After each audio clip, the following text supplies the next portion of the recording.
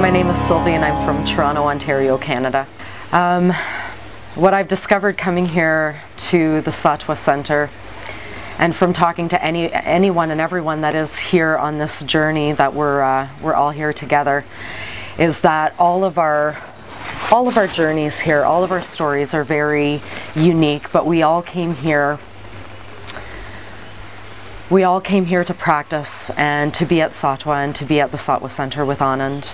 And it's been such a wonderful experience to be here, to be with this group of people right at the source. I think that's the most exciting thing about being in India and about being here at the Sattva Center.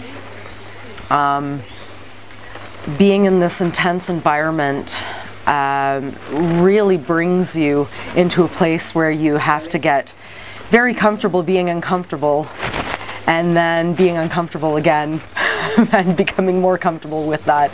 That's been probably one of my best lessons here. But in this environment where you're living and breathing the teachings on a daily basis, and where you can just allow yourself to be absorbed in it, it's a really wonderful experience.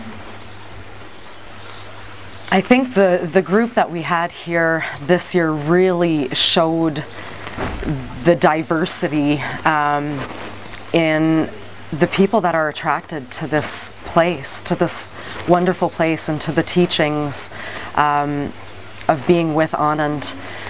We had people from all over the globe, all ages, all backgrounds. Some people are yoga teachers and some people have absolutely no interest in ever teaching a yoga class, but what we're all here for is the wisdom, the knowledge.